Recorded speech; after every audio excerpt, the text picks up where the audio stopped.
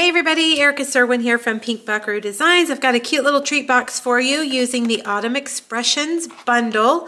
Inside the box are these really yummy Rip Van Wafer pumpkin spice. They actually say low carb on them, but I have tasted them and they are delicious.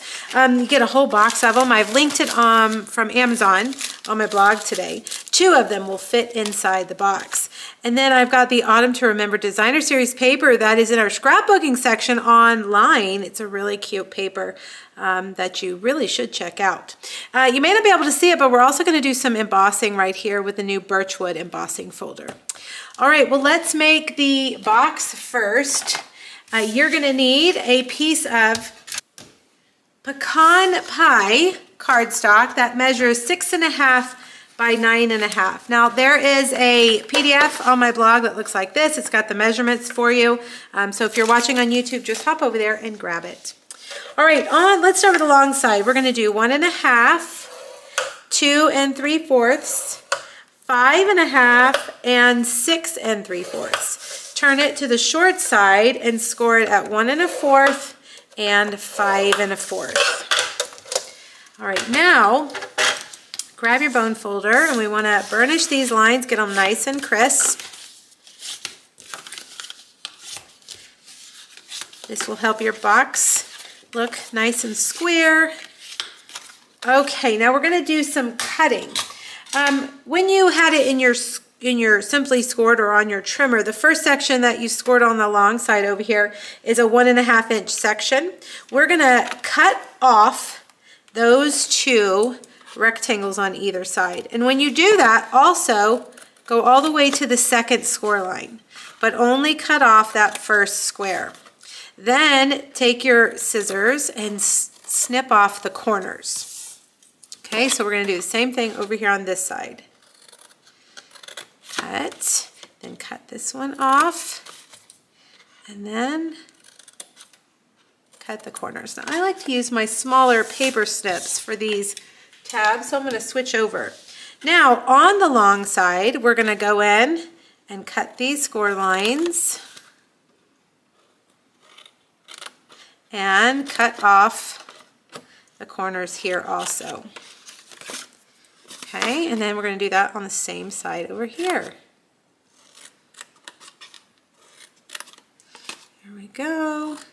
There we go. And I'm just going to trim this because it looks like I cut on the inside of that score line. Okay, so there is what your piece looks like. If you want to pause the video to take a look, that's exactly what it'll look like. All right, we're going to take, I'm going to use liquid glue, and I'm going to put liquid glue here on these tabs, these middle tabs, and I'm going to fold them into this back side like this. Okay, then you're going to put liquid glue here on the inside, and we're just going to fold up and over. It's like it's hugging the other side. Okay, and I like to use my clothespins to hold these together while they're drying, and so we'll do that, and we'll set that aside while we are working on the other parts. All right, so we're going to do some stamping. This die set has this really unique die that looks like this. It creates this frame that folds. It also gives you these 2 really great negative images here that are labels. So when you cut the whole thing, you actually get 2 labels from the inside. We only need 1 of them. So I've got a smaller piece of basic white, and I'm going to stamp Grateful for You right in the middle, and then we're going to cut it out. Now you'll notice that one side of the frame is skinnier than the other. The skinnier side means that the negative part will be larger. The fatter side means the negative part will be smaller. And I think it's better if you use the larger for this. See how that sentiment fits in there better if you do the larger opening. All right, and I'm also going to grab some Post-it tape because I really don't want this to move around when I'm die cutting it. All right, but before we do that, we've got a leaf that we're gonna stamp and color.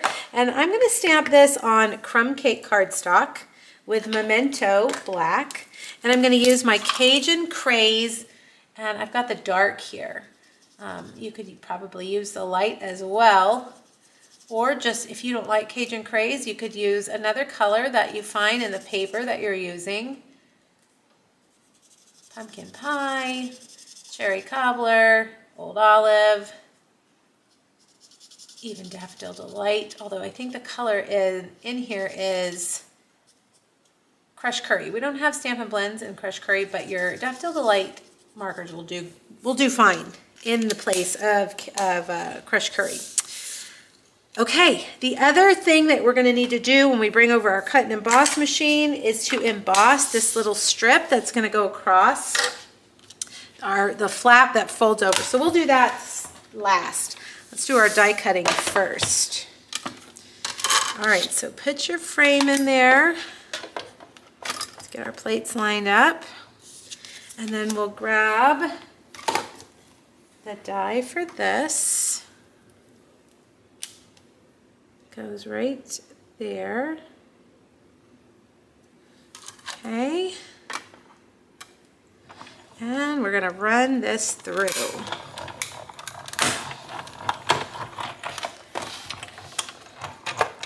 Like that. All right, let's see how we did here. There we go. Okay, now I think we can, oh, no, we gotta do the embossing. I knew I was gonna forget that. When you use an embossing folder, take all your plates off. You just need plate 1. And then here is this is a very large embossing folder, but we're just gonna do this little piece. And it's got this line here for you to line up the edge of your paper so that it'll be straight. And I'm just gonna go in and out. And there we go. All right, I think we're ready to put it all together.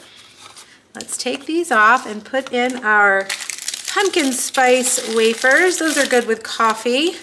Be a nice little afternoon pick-me-up.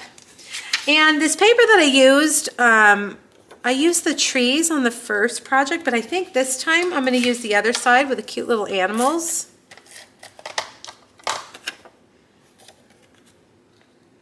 Like that. Okay, and then we're going to put that embossed piece right there.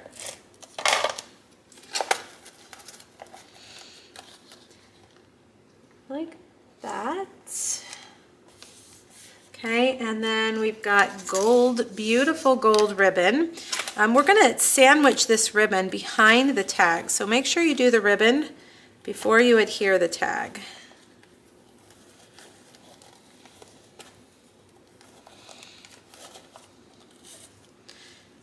Okay, get those nice and straight.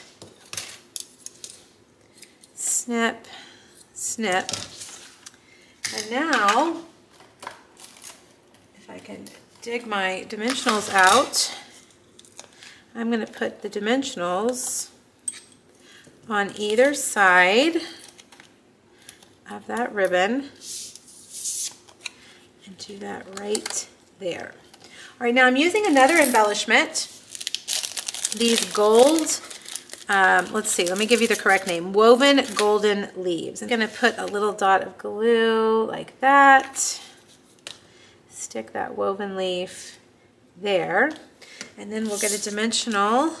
And it may not stick yet because that glue is wet, but we'll give it a try.